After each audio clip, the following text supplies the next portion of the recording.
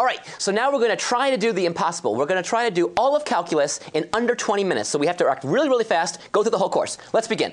The first two basic issues of calculus, two big questions. What are they? How do you find instantaneous rate of change? How do you find how things are changing instantly? And then, completely separate from that, how do you find areas under curves? Two completely different questions. Turns out answers are completely related. Let's see how they go. Question 1, instantaneous rate of change. What are we going to do? Well, what you do there is you first remember, what does rate mean? Well, rate is just change in distance over change in time. It's as easy as that. Distance equals rate times time. Not a big deal. Okay, now what do you do with that? Well, if you graph a function that represents sort of distance against time, then what do you notice? If you want to look at the change in time and the change in distance, what do you got? You actually got a slope of a line.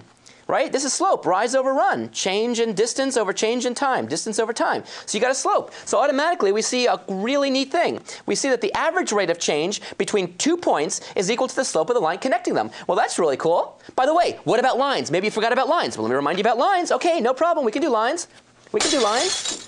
Lines, y minus y1 equals m times x minus x1. This is the point slope form. All you need to give me is a point on the line, x1, y1, and a slope, m. You give me those two pieces of information, I can always write down the line uniquely. Always, always, always. Never forget it. Okay, fine. So now we're back to here. Now we can find average rate, and what do we see? Well, in fact, a line that touches the curve at 2 points is sometimes called a secant line. So in fact, we just discovered that the average rate, change in distance over change in time, is equal to the slope of the secant line. Cool. So all you have to do, you want to find average rate, connect the 2 points with a line, find the slope, you got the average rate. No biggie. But that's not what we want. We want instantaneous rate. So how do you do that? Well, what would that be? Well, if I want to find instantaneous rate here, what would I do? I'd make that secant line closer and closer and closer, bring these points together, and look what I'm converging to. I'm coming to a tangent line. Wow.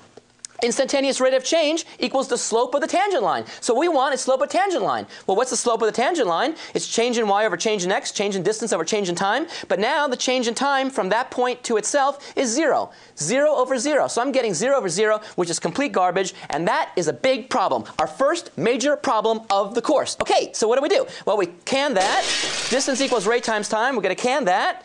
Instantaneous rate of change, I really want that. So what do? Well, how do we get that 0 over 0 problem to go away? The answer is we inch up to it. We just approach the 0 point. And what would that look like? Well, let me remind you what you've done when you were a little teeny kid. When you were a little teeny kid, this is what you were looking at. You were looking at a value of function at a point.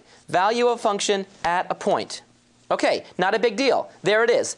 F of a, it's that point. But you don't know anything else about the function. You don't know what's going around there, because all you're looking at is f of a. You open it up, woohoo, the function will be quite interesting. Who knows? Okay, but now what I invite us to do, and what calculus invites us to do, is to look at the function this way. Cover up that point and look at everything else. Open the window, look outside. That's where calculus is. And what you see here is we can see what things are approaching, and we can actually determine the idea of a limit. The limit is what things are approaching. We don't care about what actually happens at that point, only what things are approaching.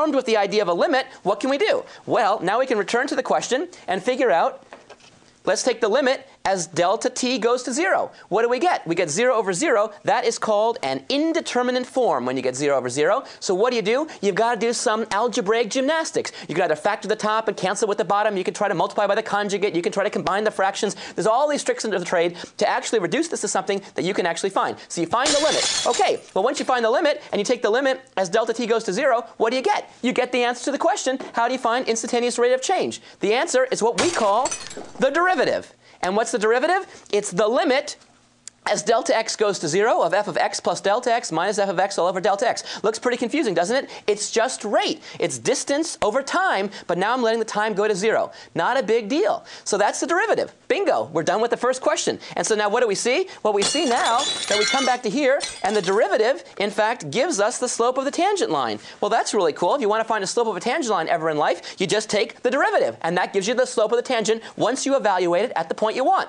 Great. But for free, we answer the first question, because remember, the derivative also represents the instantaneous rate of change. So you want to find out how things are changing? No big deal. You take a derivative, plug in, and that will tell you how things are changing at that instant. Okay, great. So now we know all about how to graph these things, how to look at these things, the derivative, instantaneous velocity, boom, boom, boom. We got this all out of the way. Now let's take a look at some applications. What can we do with this? Well, how would you take derivatives of complicated functions? Well, if you got a product, you need the product rule. Remember the product rule? Don't memorize the formula, memorize the chant. First times the derivative of the second plus the second times the derivative of the first. So the derivative of a product is this. It's not the product of the derivatives. You got to use the product rule. We've got 5 minutes. This has been up here, folks. I got to move faster. What if you have a quotient? Well, then you use the quotient rule. And what's the quotient rule say? If you got a quotient, you take the bottom times the derivative of the top minus the top times the derivative of the bottom all over the bottom squared. That's the quotient rule. That's what you use when you have a derivative of a quotient. Okay, great. No problem. Now, what about if you have a really complicated function? What if you got a function that looks like this? It's got insides. It's got guts right in there. So you've got something like this, and you want to take the derivative of that. What do? Well, you got to use the chain rule, folks. This is a thing that you can chain together. There's an inside. There's a blop right here. There's a whole big blop there. And then you've got an outside. So take the derivative of the outside. So the derivative of sine of blop is actually cosine of blop. So it's cosine of blop. And what's the blop? The blop is going to be 3x cubed plus 1. And then you multiply that by the derivative of the inside. And the derivative of that turns out to be just, let's see, 9x squared plus 0. And so there's the derivative using the chain rule. The idea is to peel off like an onion. Just peel off. Keep peeling off the outside until you get to the inside. Always remember, though, when you take the derivative, if you have sine of blop, the derivative is cosine of the blop. Don't put the derivative in there. Put the blop and multiply by the derivative of the inside. That's the key to the chain rule. Now we got the chain rule. Okay, but what about when you have functions that aren't functions? Like what if you have things that are relations? Like x squared plus y squared equals 1, like a circle. How do you differentiate that? How do you find dy dx there? Well, the answer is we use something called implicit differentiation. Implicit differentiation, how does that work? Well, you've got to remember that dy dx, that's an object. That's a noun. And d dx is a verb. It's a commandment. Take the derivative with respect to x. So you differentiate this with respect to x, and what do you see? Well, you see something that looks like this. What you do is you say, OK, I'll take d dx of x squared plus y squared equals 1. The derivative of x squared with respect to x is just 2x, not a big deal. The derivative of y squared, remember how I think about this? I think about this as clumping all this together. And I see this as a blop squared. So I actually use the chain rule, which we just developed. And the chain rule says the derivative of blop squared is 2 blop. And then I multiply that by the derivative of the blop, which is the derivative of y with respect to x. That's called dy dx, folks. The derivative of 1 is 0. And now you can actually solve this for dy dx by bringing this to the other side. That'd be a minus 2x. You divide by the 2y, and you see dy dx equals minus x over y. And there's the answer. So that's implicit differentiation. Just go right through and differentiate implicitly. When you have a relationship, you can still find the derivative. Great. We're making progress here, folks. We are cutting through this stuff. Well, now that you have derivatives, what can you do with that? Well, if you think about it as a velocity, you get instantaneous velocity.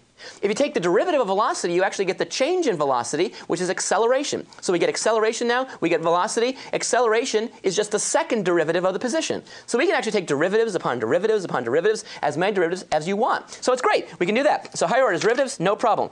What can you use these things for? OK, we know it's true for velocity. We can use it for velocity. What else can we use it for? Well, it turns out you can use it for linear approximation. Suppose you got some wacko function. You got some wacko function like this, woo, and you actually want to figure out the value right here, and you don't know what that value is. But you know nearby there's a point that you can actually compute. So what do? You find the tangent line approximation because you remember that the tangent line closely emulates the activity of the function. The tangent line closely emulates the activity of what the function's doing, so they look the same there. So if you find the equation of the tangent line and then plug in the mysterious point, then you're all set, because you can approximate the value by plugging into the tangent line. So how would that look? Well, that's called linear approximation. Here's the formula, but don't bother memorizing it. Just think about it. What you've got to do is you've got to find the equation of the line that's tangent at the known point, which is x here in this case, and this is going to be x plus delta x. The known point plus a little teeny offset is going to be approximately equal to the derivative times the change in x times the function. Plus the function. So that's it. That's the whole thing right there. Linear approximation allows you to actually compute things. Computers actually work this way. Computers know calculus. Everyone knows calculus. You've got to know calculus.